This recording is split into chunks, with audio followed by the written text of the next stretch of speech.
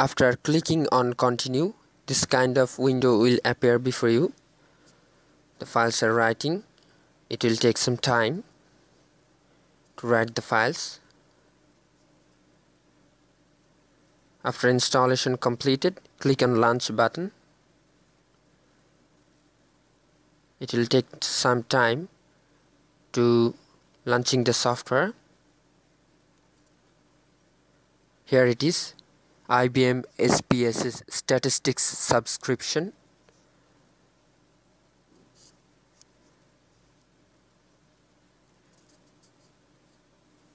Then you have to sign in again to your IBM account. Type your email address and click on continue. Here is the dashboard of your software.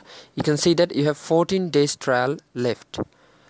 I recommend you to download the genuine software, but you can get the activation key anywhere from internet. I think it is easy to download the SPSS software. It would be harmful for your computer to download the fake software. So I'd like to recommend you to download the genuine software and get the activation key from anywhere in the internet. I think it's easy to download and install SPSS software. If you get benefited, thank you for watching this video. If you get benefited from the video, then share it. And if you like the video, then click on the like button. Thank you all for watching this video.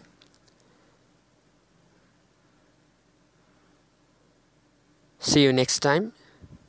Goodbye.